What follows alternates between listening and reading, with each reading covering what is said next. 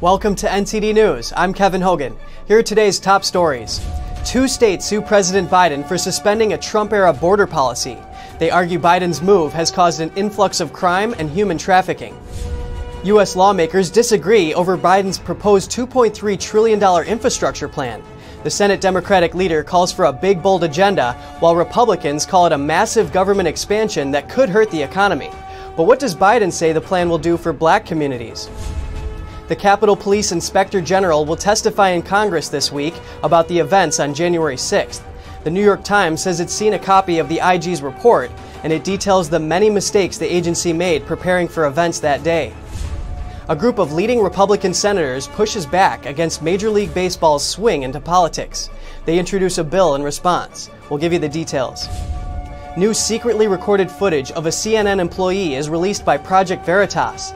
The employee details the network's alleged plan to support President Biden's campaign and get former President Trump out of office.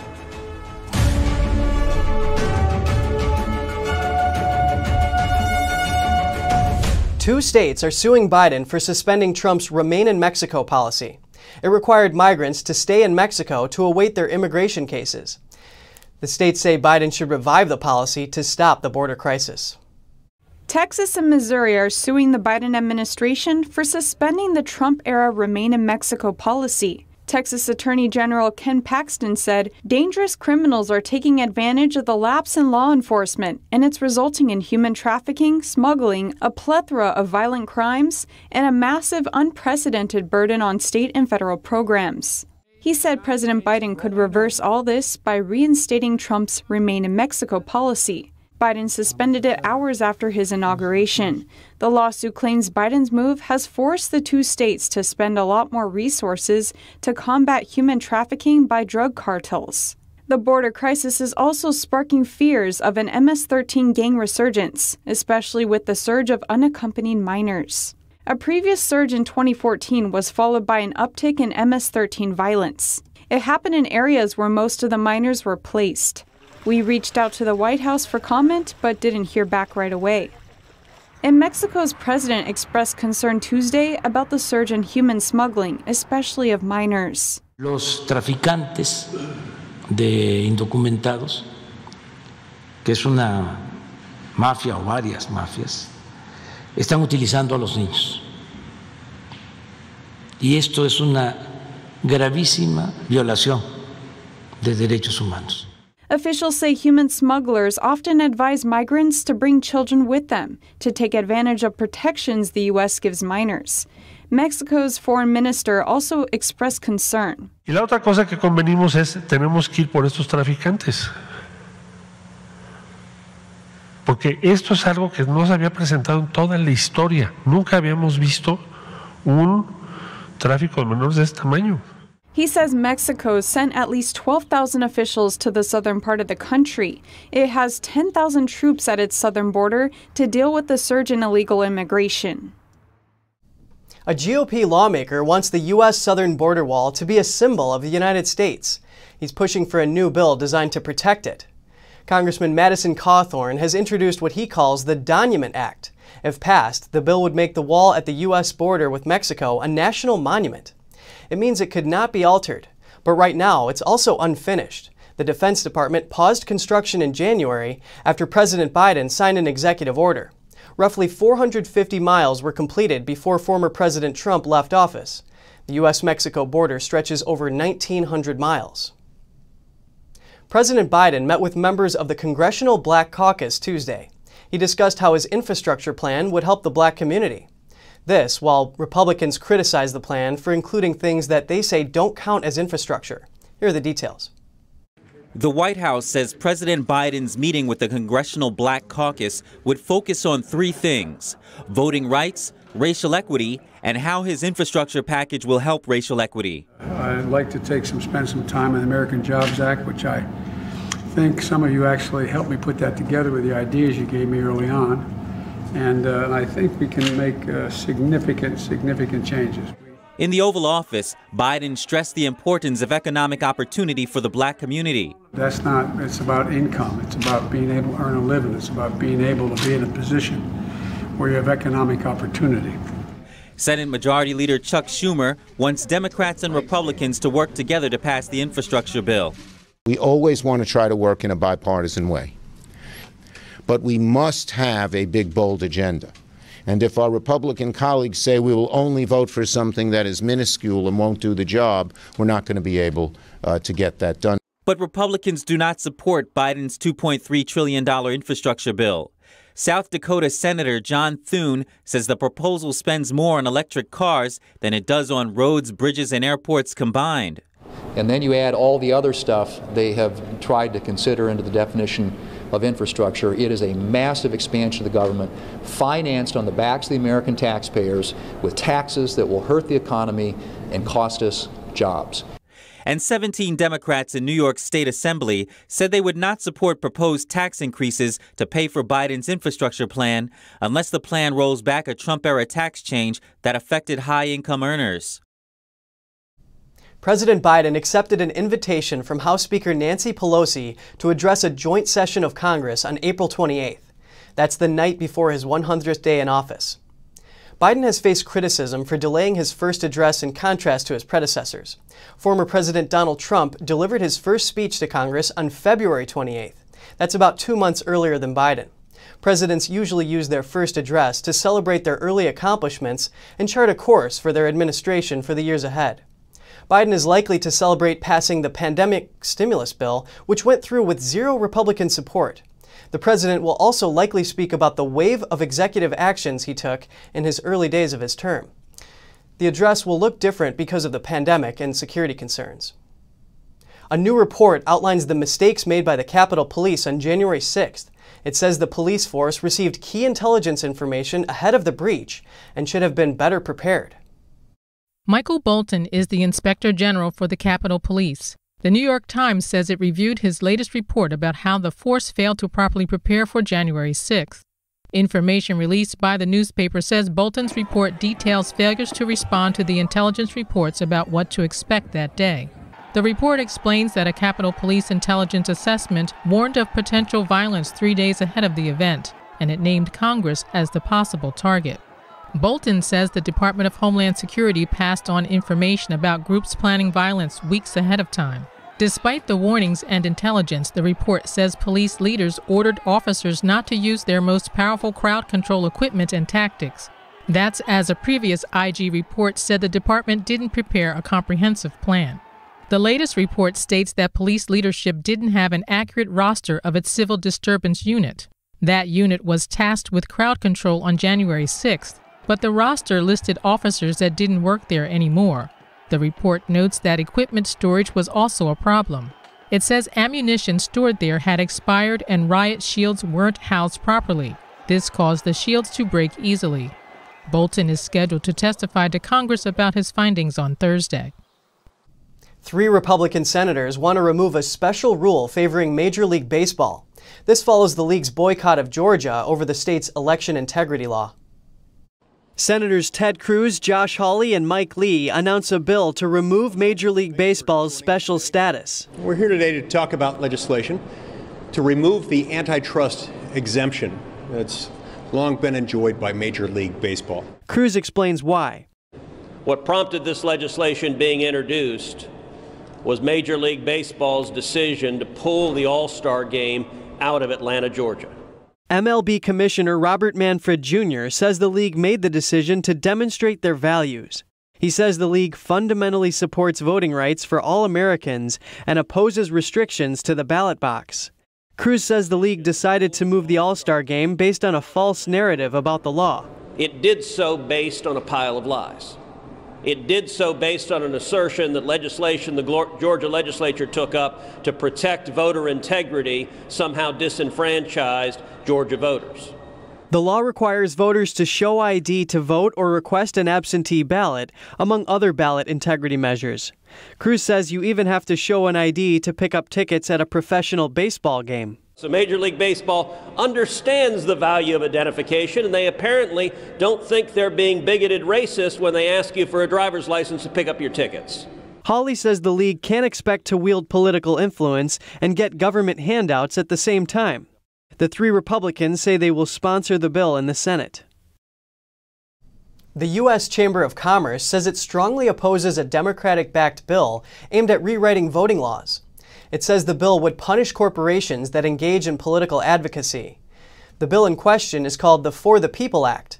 Democrats say it's needed to overcome Republican efforts to reform voting law. Many Republican-controlled state legislatures are exploring steps to increase election integrity. That's after multiple claims of election fraud in the November 2020 general election. The Chamber of Commerce said it wants more people involved in the political process, but the Democrat-backed bill would have precisely the opposite effect. It says the bill would push certain voices out of the political process altogether, and that those voices represent large segments of the electorate and the American economy. The Chamber says it's deeply troubled by the efforts to change election laws on a partisan basis. Undercover journalism nonprofit Project Veritas has just released new secretly recorded footage. The footage shows a CNN employee crediting the network for getting Trump out of office and talking about CNN's new focus now that COVID stories are becoming fatigued. James O'Keefe's Project Veritas has released new secretly recorded footage showing CNN technical director Charlie Chester detailing how the network worked to support President Biden during his 2020 election campaign. We would always show shots of him jogging and that I'm healthy, you know, blah, blah, blah, and him in aviator shades and like you paint him as a young geriatric. The montage of undercover clips were taken on several different occasions, and as with any clipped sound bites, the final product should be approached with caution. However, this video does show a number of Chester's complete sentences, making misleading editing tricks unlikely. In the video, Chester credits CNN for getting President Trump voted out of office, and says that's why he came to work at CNN. He also admits the stories CNN ran about Trump's health amount to propaganda. Like when Trump was, I don't know, like his hand was shaking or whatever like that. We brought in like so many medical people to like all tell a story that like it was all speculation that he was like neurological damage, like that he was losing it, he's unfit to, you know, whatever. We were creating a story there that we didn't know anything about. You know, so that's I think that's propaganda. The CNN employee said getting Trump out of office was CNN's focus. But now he says CNN has another focus: climate change. Chester indicated that the public is getting tired of virus-related stories and said climate change is going to be the next COVID. It's going to be our focus. Our focus was to get Trump out of office, right? Without saying it, that's what it was, right?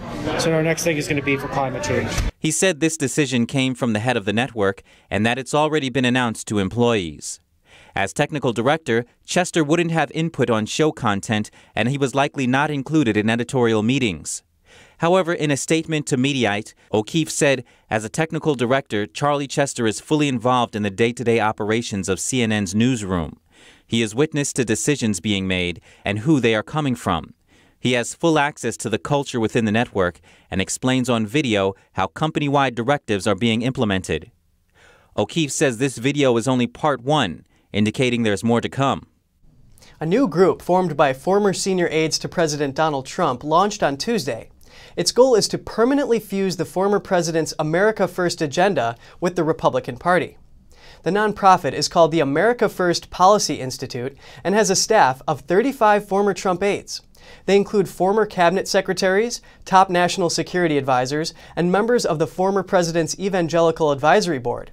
It plans to have an office in the Washington suburb of Arlington, Virginia.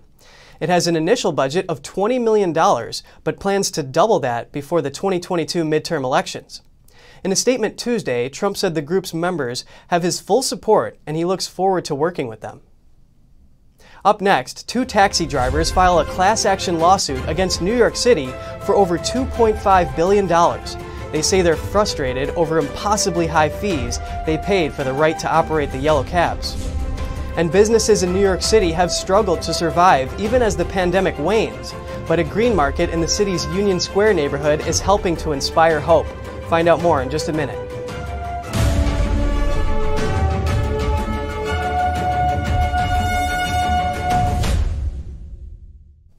Officials say 6 people were rescued and a dozen others are still missing off the coast of Louisiana. That's after a commercial boat capsized in the Gulf of Mexico. The Coast Guard says it got a distress call Tuesday afternoon. An urgent marine information broadcast was aired.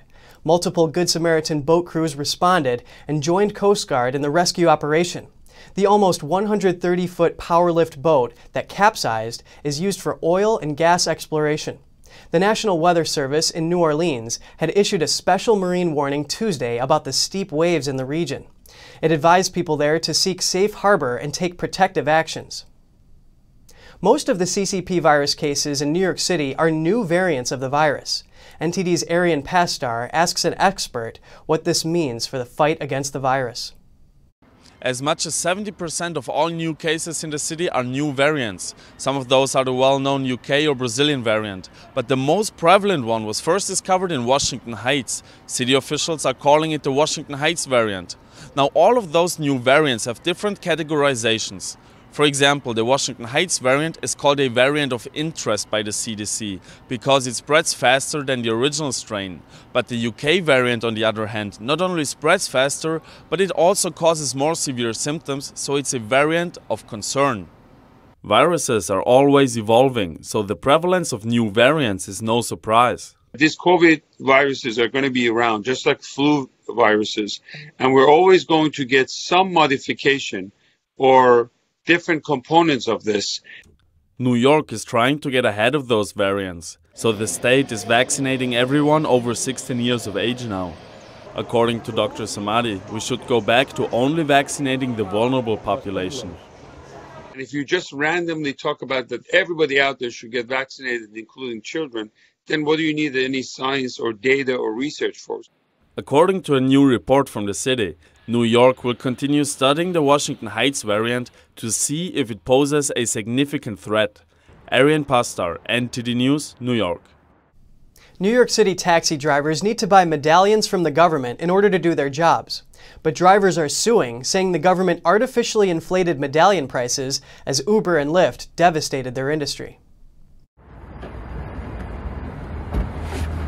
Two taxi drivers have filed a $2.56 billion lawsuit, accusing New York City officials of artificially inflating the value of its taxi medallions by fraudulent, collusive, and deceptive means in order to maximize its own profits.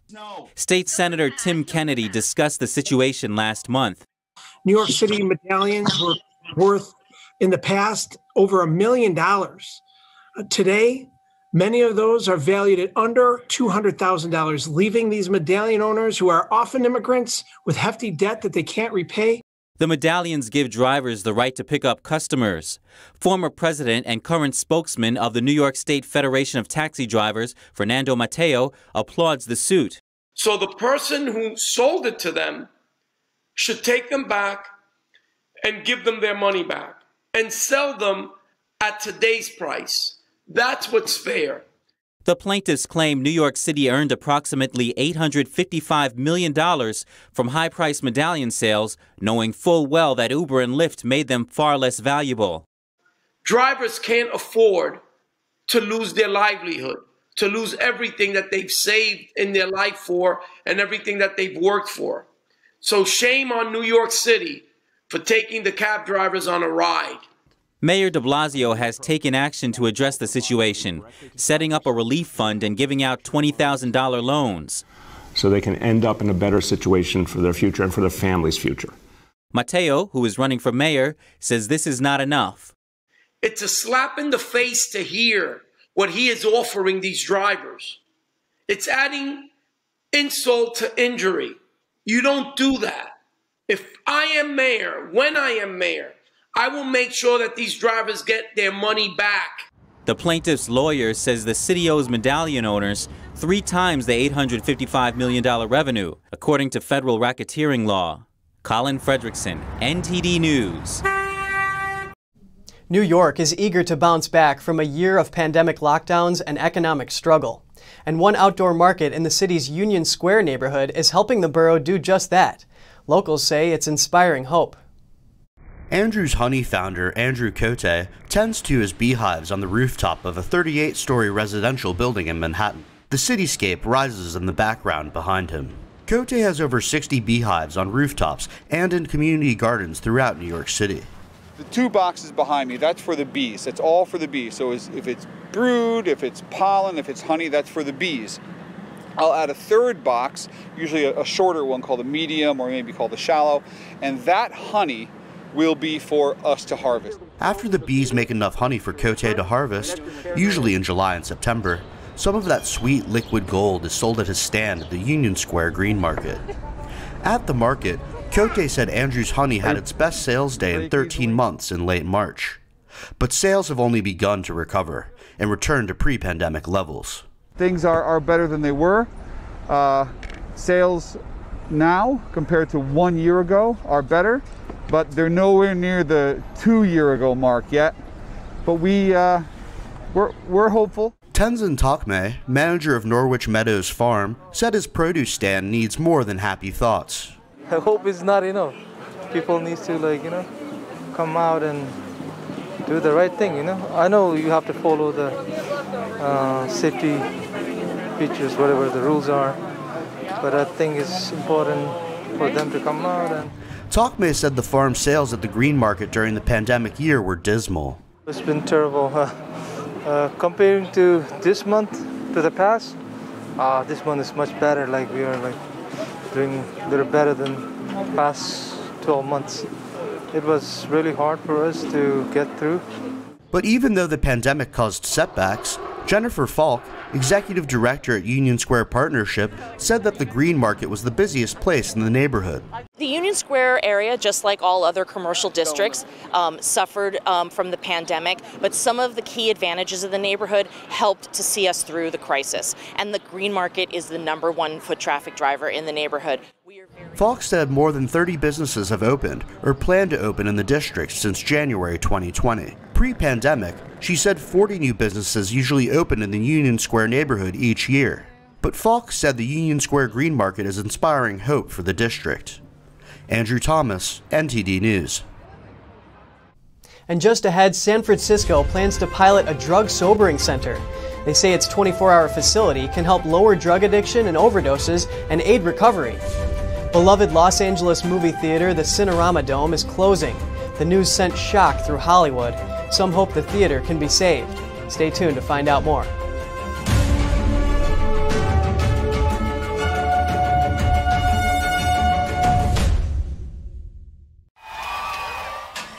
When the game's over and it's time to go home, sometimes your car has other plans.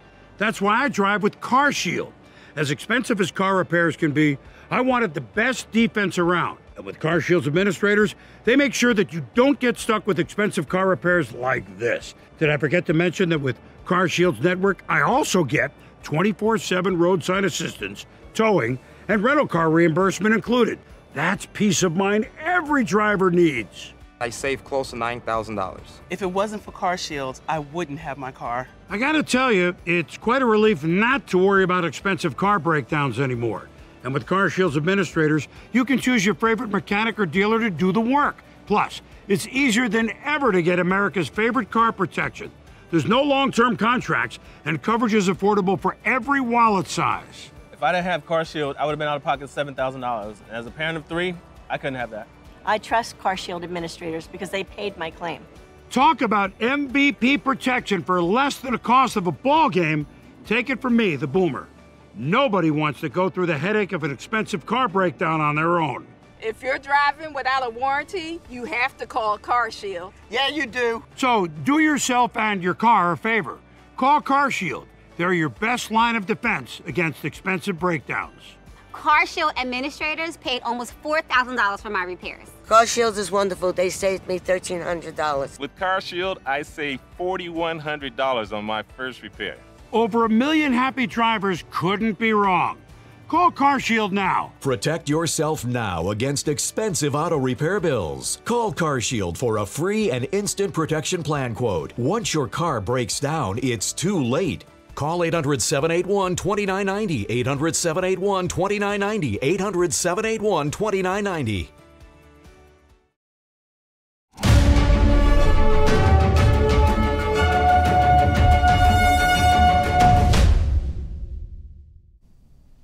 The head of the IRS says the government is losing some $1 trillion in unpaid taxes every year. The IRS is asking Congress for more funding to help with the situation. Commissioner Charles Rettig told the Senate Finance Committee that the gap between taxes owed and taxes that are paid is growing. The last official estimate from 2011 to 2013 was an annual average of $441 billion in uncollected taxes. Now the number is up to or even surpassing $1 trillion. Rettig says that could be because people have new sources of making money that escape taxation. Some examples are cryptocurrency trading, foreign-sourced income, and abuses of business income passed through as personal income. And Rettig says the agency has 17,000 fewer revenue enforcement staff than a decade ago due to budget cuts. They're also outgunned by increasingly sophisticated tax avoidance schemes. San Francisco officials say they plan to open a sobering center as part of a pilot program. The center would allow people to sober up while intoxicated with drugs. San Francisco Mayor London Breed announced a lease for a drug sobering center on Howard Street. It's for people intoxicated from fentanyl, meth, and other drugs. According to Tuesday's press release, the center is meant to prevent overdose deaths and reduce danger to the surrounding neighborhood, and to give people who use drugs an alternative to hospital and jail stays. Breed will propose the building lease to the city's Board of Supervisors. The facility will initially be able to serve up to 20 people at a time, operating 24/7. People may stay an average of 8 to 10 hours each. Healthcare and safety workers will staff the program. According to the San Francisco Chronicle, the project would cost $2 million in one-time expenses and $4.2 million to operate annually. If the city's Board of Supervisors approves the building lease, the pilot program could be implemented this fall. Police arrest a longtime suspect for the disappearance of 19-year-old college freshman Kristen Smart. Smart went missing 25 years ago, and her body still hasn't been found. She was declared legally dead in 2002. On Tuesday morning, 44-year-old Paul Flores was arrested in the Los Angeles area on suspicion of murder, and he's being held without bail. His 80-year-old father was also booked in jail for being an accessory to the crime, with a bail set at $250,000. Flores was a classmate of Smart and has long been the main suspect in her disappearance. Smart vanished in May 1996 after walking to her dorm at California Polytechnic State University after an off-campus party. She was last seen alive with Flores, who offered to take her home.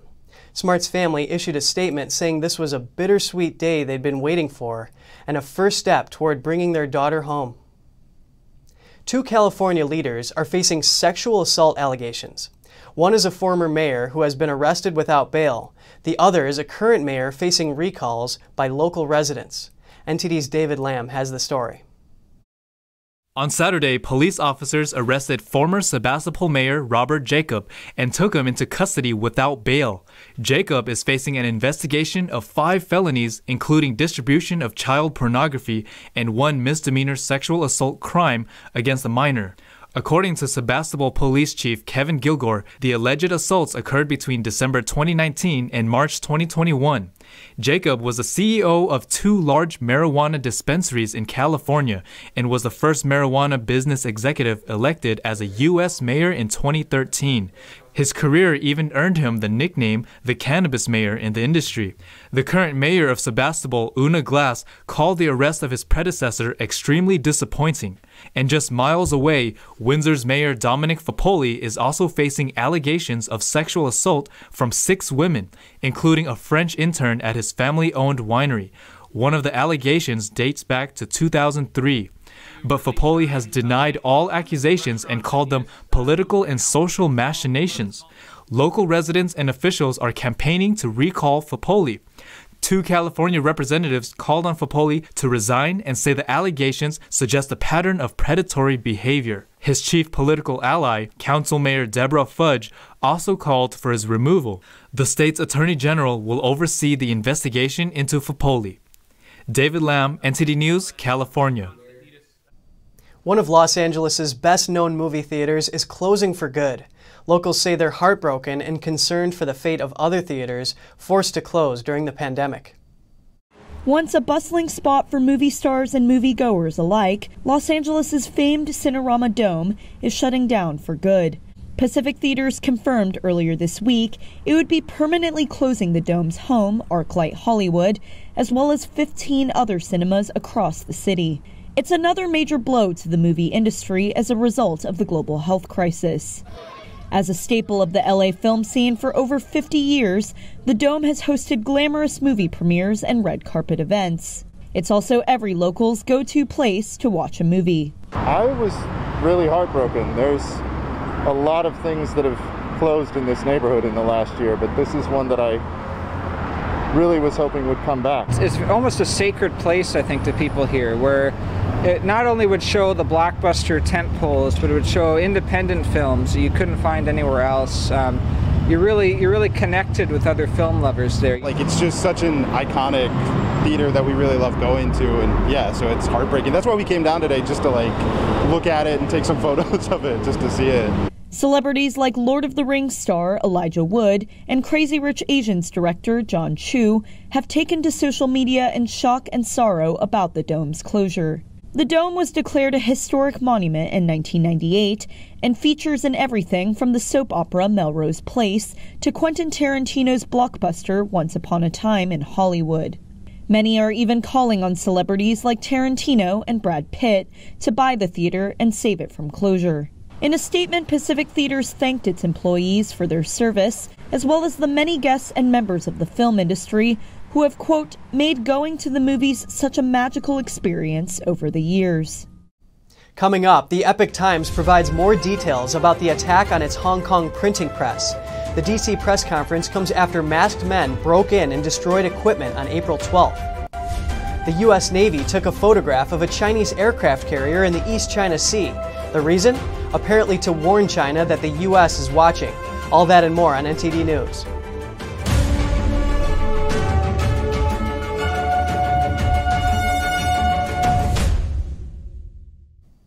U.S. lawmakers are condemning the April 12th attack on the Epoch Times print shop in Hong Kong.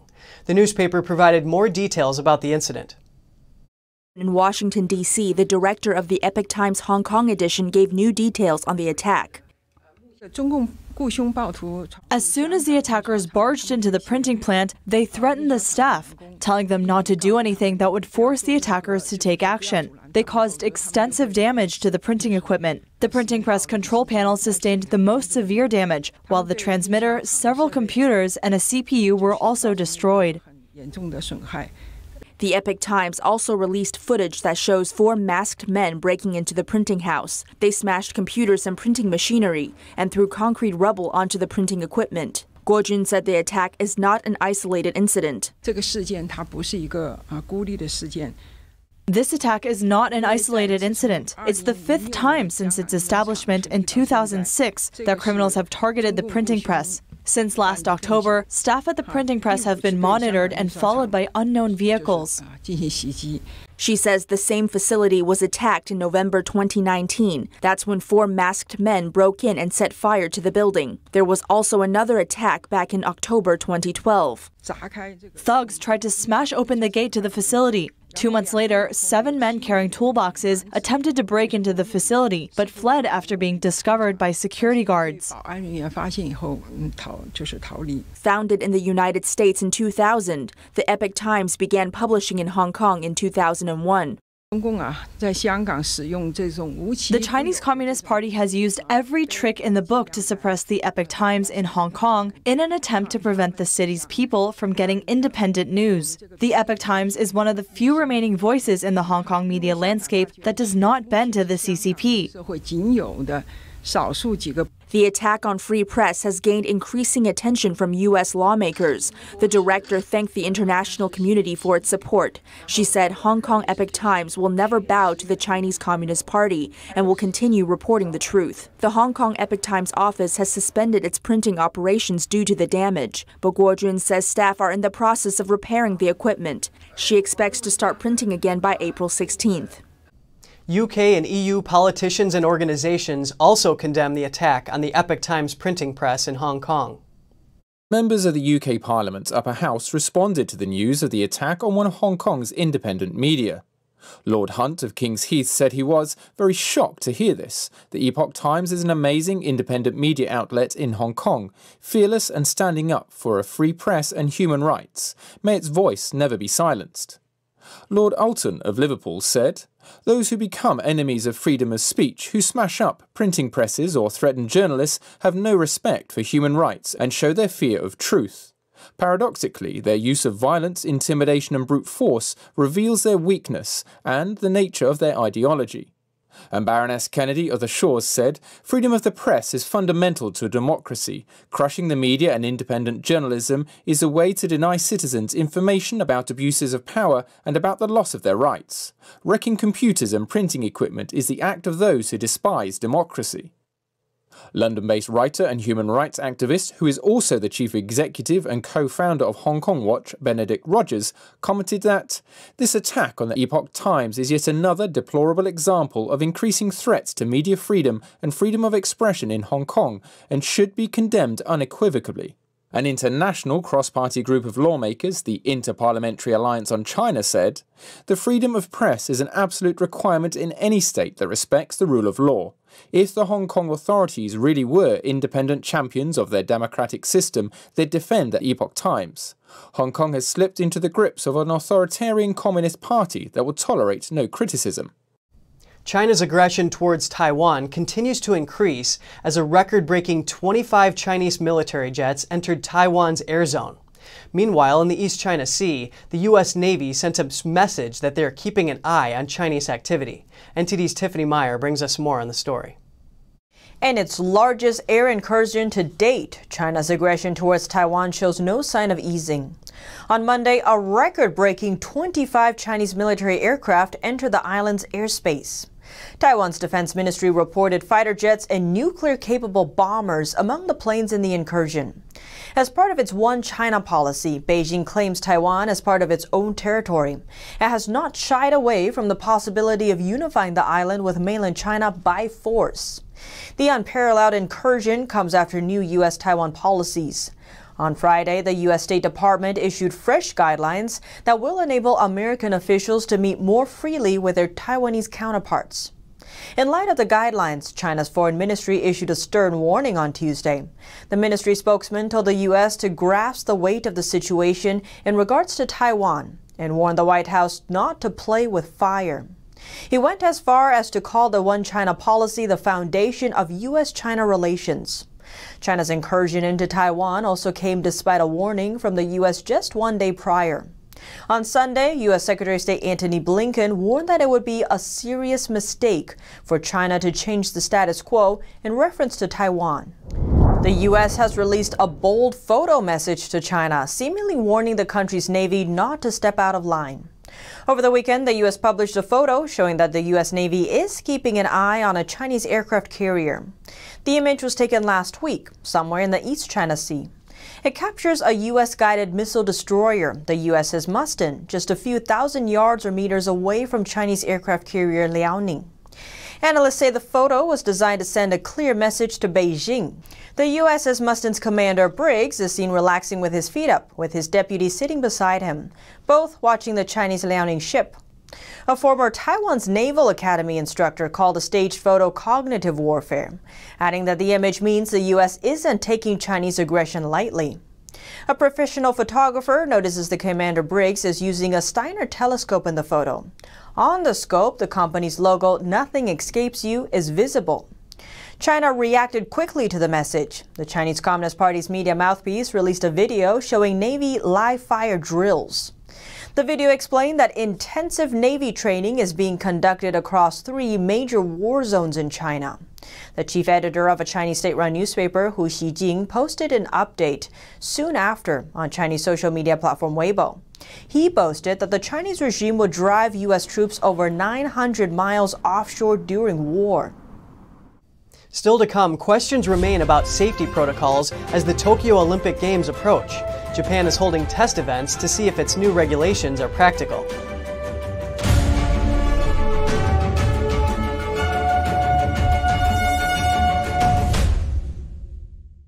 If you're like me, and I think it's actually most of us, then you're getting really fed up with the nonsense going on inside the banking system. I mean, we've worked hard our entire lives to retire comfortably. We just recovered from the crash of 2008, and it seems like it's about to happen all over again. Look at the too-big-to-fail banks. They're only getting bigger as the Fed hands them trillions of dollars daily, while simple folks like you and me, we're only getting the short end of the stick. That's why I'm glad I found this book called The Bank Failure Survival Guide. Give us a call, and we'll send you a free copy with no obligations whatsoever. Just one American to another, telling you about some options that you might not have considered.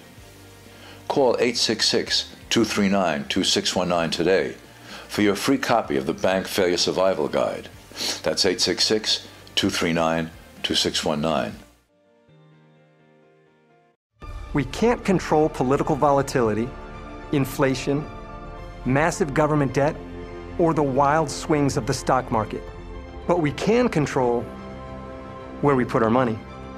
Gold is easily outperforming the stock market the last 20 years. Protect your money. Buy gold. For your free direct bullion guide to buying gold, call 1-800-757-7050. During the 2008 recession, Americans lost over $2 trillion from their 401ks. For many people, retirement was no longer an option. But do you know what tried and true investment nearly doubled its value following the recession? Gold. Protect your money. Buy gold. For your free direct bullion guide to buying gold, call 1-800-757-7050. Start your collection today.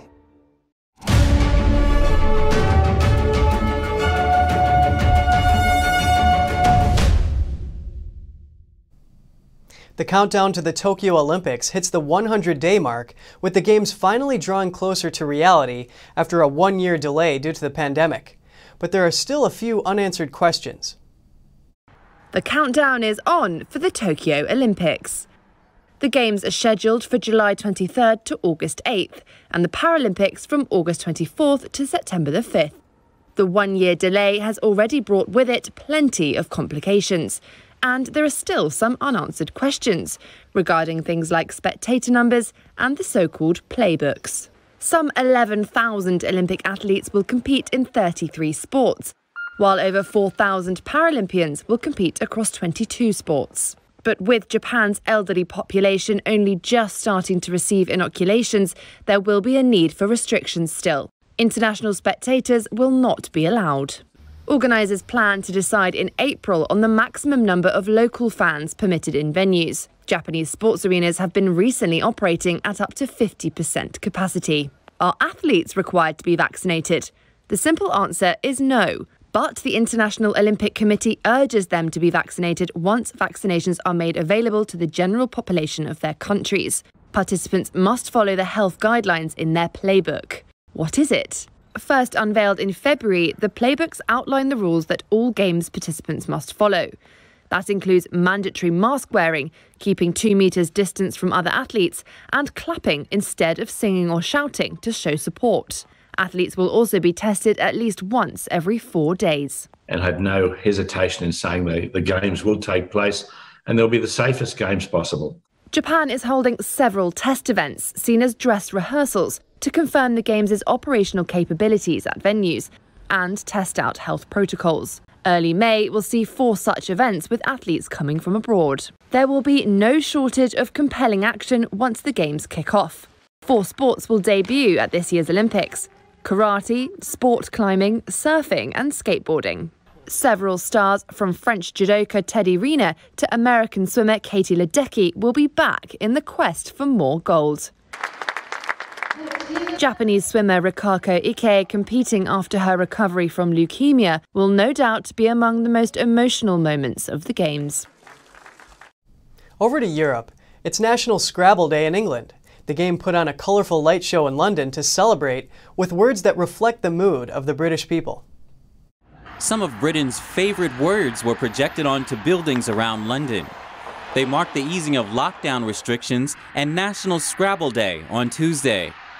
Words like freedom, hope, family, reunion and beer represent the mood of the nation.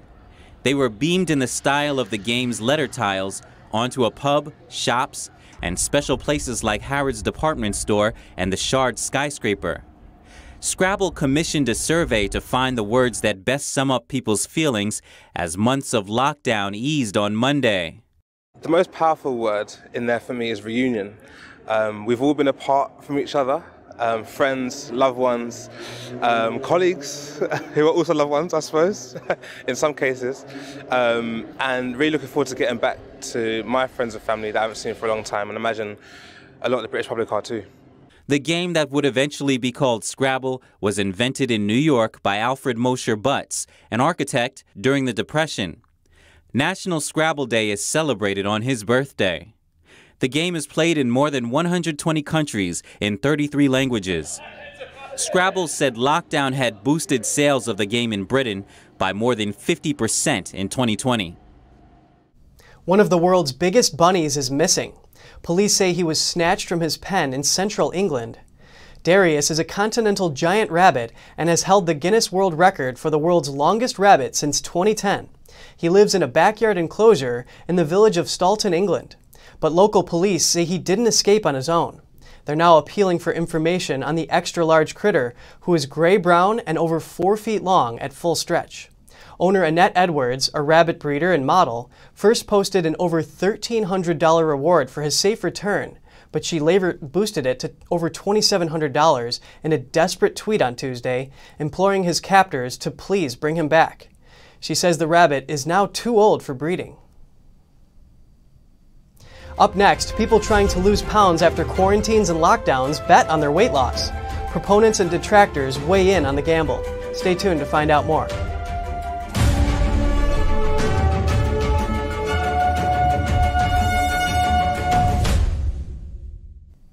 Many have put on the Quarantine 15 over the past year and are looking for ways to lose unwanted lockdown weight. Some are even betting on it. NTD's Andrew Thomas has the story. 36-year-old Miranda Broomfield from Greenwood, Indiana is a loving wife and mother. But in 2018, she became determined to look after herself more. She discovered Healthy Wage online, where you can bet on yourself losing weight. She put down between $50 and $1,200 every month and gave herself an initial period of 18 months to lose the pounds. In a chance, it's a gamble, but you're in total control of it. When you go to gamble, at a casino or on the slot machines, you don't have control. After you put your money in or your money down, you don't control those odds. With Healthy Wage, you're in complete control. After continuing for another 6 months, she finally reached her goal weight, 3 days before her birthday in May 2020. David Roddenberry, who has a master's degree in health policy, launched Healthy Wage in 2009 with his colleague, Jimmy Fleming. In the past 12 months, Roddenberry says the company has paid out approximately $17 million to people who met their weight loss goals. We're not trying to be your sole weight loss solution. We are a complement to other things. So we don't provide you with a comprehensive diet plan, or we don't send food to your house. We're the motivation piece on top of what you're doing. But not everyone is convinced that betting on yourself is a sustainable long-term goal. Some worry about swapping one addiction for another, in this case, food for gambling. Oftentimes, addiction is addiction, whether it's shopping, food, exercise, alcohol, it all stimulates the same kind of chemicals in the brain. And so if we're just jumping around from one behavior to another, we are going to continue to have an addiction cycle. Kitley says while the program is a good initial step for weight loss, the root cause of weight issues still needs to be addressed. Andrew Thomas, NTD News. Let's turn our attention to health and well-being now by looking at 6 common sleep positions. One study says the position you sleep in can tell your personality type and can also affect your health.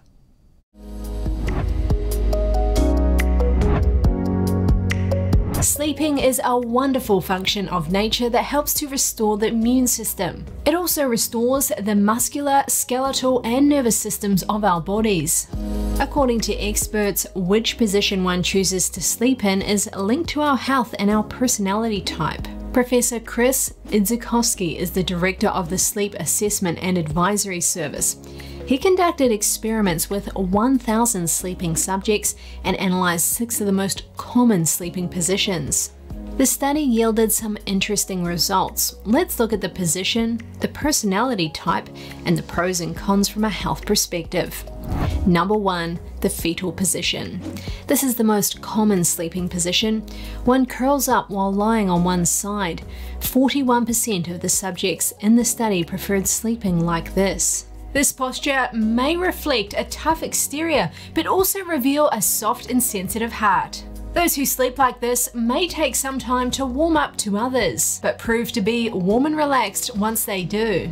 If this is your sleeping posture of choice, it is preferred to sleep on your right side, as sleeping on your left side will put pressure on your vital organs, including your liver, stomach, and lungs. Number 2, the free fall position. This posture involves lying stomach down, arms holding the pillow, with the head facing to the side.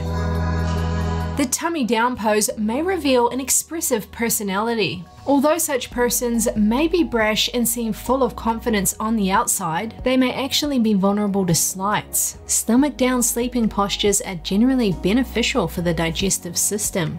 Number 3, the log position. One lies on one side with arms at one side. Those who prefer this position are agreeable, though they have a tendency to be overly trusting and gullible, and this may lead them to be taken advantage of. The log position is excellent for the spine and relieves back pain. Number 4, the yearner. One lies on one side with both arms extended in front of the body. Those who sleep in this position are willing to try new things, but can also be apprehensive and indecisive. Once they have made a decision, however, they tend to stick with it. Sleeping on one side can help prevent stomach acid reflux and soothe sleep apnea. Number 5, the soldier position. One lies flat on one's back with both arms at one side. People who choose the soldier sleeping pose may be the strong, silent type. They often hold themselves and others to high standards in life. According to studies, sleeping on one's back can lead to snoring and poor sleeping. Number 6, the starfish position.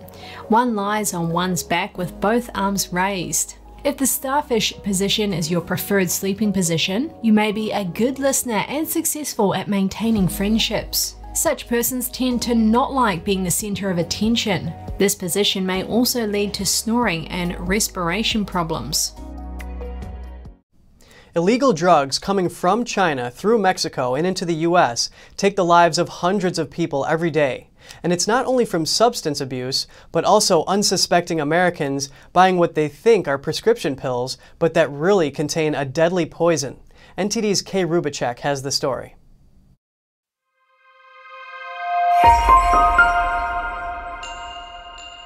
Treatment's important, but you can't treat somebody in the morgue. There's a lethal partnership between the Chinese and the Mexican cartels. They operate in probably almost every city in this country. We have to call it what it is. Congress, let's go. Step it up. That's murder, in my opinion. In February this year, a large-scale active heroin mill was found and dismantled in this apartment building in Queens, New York, right down the road from an elementary school. Millions of dollars of narcotics were confiscated, including 1,000 pills that looked like prescription pills, but were actually laced with deadly fentanyl. Just those pills alone could have killed 1,000 unsuspecting New Yorkers who might have thought they were buying a legitimate painkiller. So to understand exactly where these drugs are coming from and how they get into communities just like this one, we sat down for an in-depth interview with Derek Maltz, the former DEA agent in charge of the Drug Administration's Special Operations Division. And he gives us a show and tell of the flow of drugs, cash and chemicals coming in across the USA and what we can do about it. We have a record-breaking, unprecedented crisis with deaths from counterfeit pills and from drugs. There's a lethal partnership between the Chinese and the Mexican cartels. In the laboratories in China, they have like 160,000 chemical companies. When they send these chemicals to Mexico, to the cartels, and the cartels can produce 7 tons of meth in 3 days, as an example, and then the stuff comes into the US, right? Our people are dying from those drugs every single day. They've always had big leadership people operating in New York, all over Georgia, North Carolina, South Carolina, right? Tennessee, all of these cities and states would be getting supplied by Atlanta. They started using even Atlanta to get stuff up into New York, New Jersey, Baltimore. Chicago has always been like an epicenter of all the command and control for these cartels because they have the ability to send drugs directly to Los Angeles to Chicago. Then it goes up into Canada, it goes over to St. Louis, it goes over to Milwaukee. You know, the routes are constantly changing. You may have now cartels that actually go right into Boston Airport. And then in Boston up to New Hampshire, Maine, Vermont, they can set up in, let's say, Seattle. So you still may have the loads coming through LA up to Seattle, then they'll send it over into Vancouver. And that's really alarming to America's national security. Watch the full episode of Life and Times every week on NTD television. And that's all for now. Catch us again tonight at 6:30 Eastern. I'm Kevin Hogan.